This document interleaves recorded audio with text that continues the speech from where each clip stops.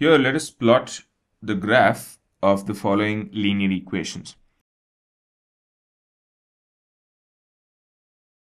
Let us consider x plus y equals 7. Now say we need more than 2 solutions, a minimum of 2 solutions at least to plot a graph. So say let us take 3 solutions here. Let's have x and y. So if x is 0, we've got y as 7. And if x is 7, we've got y as 0. And say if x is 3, we've got y as 4.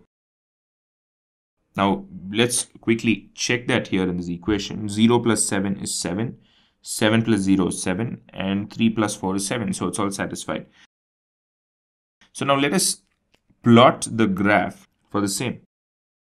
So say let us draw the coordinate axis x dash ox and y dash oy. Let us number it. And here we have. The reason I'm doing it till 7 is not anything, but it's just that the maximum value of the solution here is 7. So therefore 7 would be sufficient. So now numbering here, we'll have to take the sign convention, and this will be positive. And this will also be positive. And here we are going to have negative. And here again we have a negative. Now let us plot the graph. The first point is 0, 7. So we've got x as 0 and y as 7. So x is 0 here and y as 7 is here. Here is the first point because x is 0 and y is 7. Next, y is 7 and x is 0. So the point is here. And the other point comes right in between, I guess. So let us see. X is 3 here. So let us try and join that with the 4 of y. So here is the third point. Now, these 3 points lie on a straight line.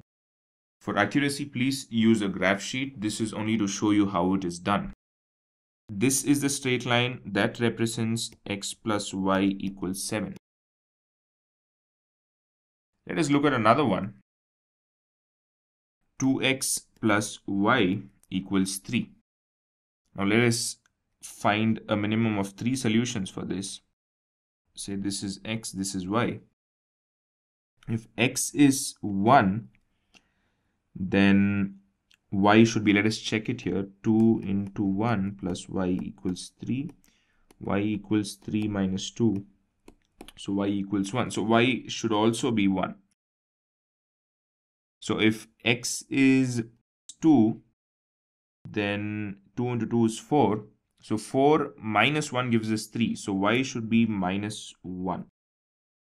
And if x is minus 1, that makes it 2 into minus 1 is minus 2. Minus 2 plus 5 gives us 3. So y should be 5. So we've got our 3 solutions here. Let us plot a graph. So we have y dash, and we have 0 and y, or origin, or o, and then we have x dash ox.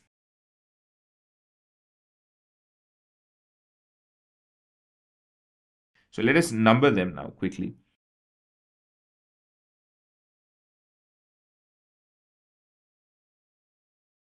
Now let us plot these points. The first point being